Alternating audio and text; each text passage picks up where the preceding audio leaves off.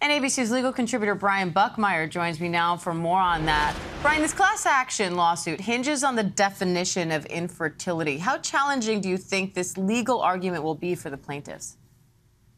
I think it can be challenging in the sense of you have to kind of look around at everyone else, specifically single women and women in lesbian relationships. Those, I would argue, for this couple are women or people who are similarly situated, but might be getting a benefit that these individuals aren't. Now, if it's based on infertility, that's going to be very difficult because these two men are not technically infertile. The argument is that they need assistance through IVF to help. And so the changing of that definition may be an uphill battle if they're the only ones that are being affected in this specific way, because it's not an equal protection issue.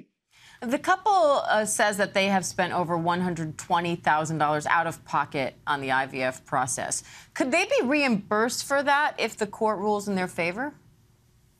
They could be. It wouldn't necessarily be considered reimbursement. It would be considered damages. That's what they had to do out of pocket to get where they are in terms of attempting to try to use IVF or other procedures that their policy doesn't cover. So the answer is yes, but it's not necessarily reimbursement. It's more about damages. What precedent do you think this case could set in New York and elsewhere?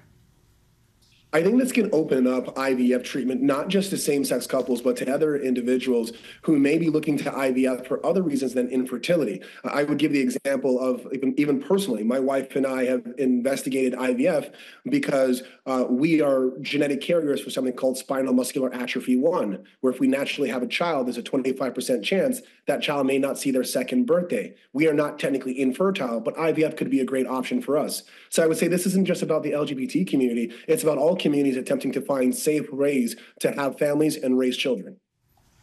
All right, ABC News legal contributor Brian Buckmire, thank you.